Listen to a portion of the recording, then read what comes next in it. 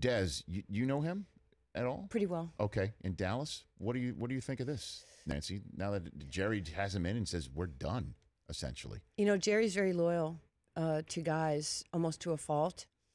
And I know the buzz in Dallas was that the consensus in the media was to let Dez go because he was targeted so much by Dak, and there was just no connection there, and you have to have that, especially with a young quarterback.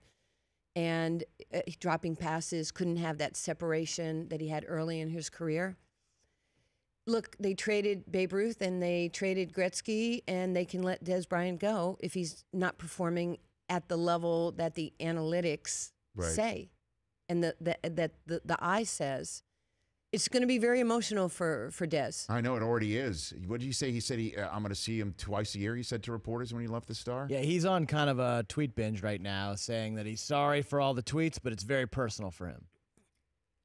But are you concerned as how he's going to? I mean, again, you know him. You live in the Metroplex. You've been. How long have you been in Dallas now?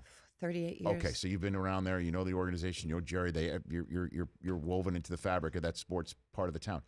Are you concerned about how he's going to handle this right now? He's going to vent, and with no filter. But then if I were with Dez, I would say, why the hell didn't you feel this when you were with the Cowboys? Why weren't you angry every day and come into practice every day to get better? Why didn't you have this when you had that? Now you're going to use it to fuel your next level of your career.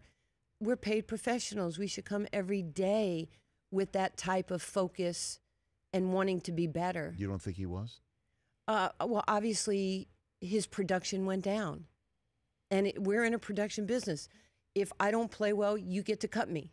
If I play well, you get to pay me. I like that part of the program. And it's how you bring it every day. And he might not have brought it every day because he didn't produce at the level that he had. The Rich Eisen Show, weekdays at noon Eastern on Audience.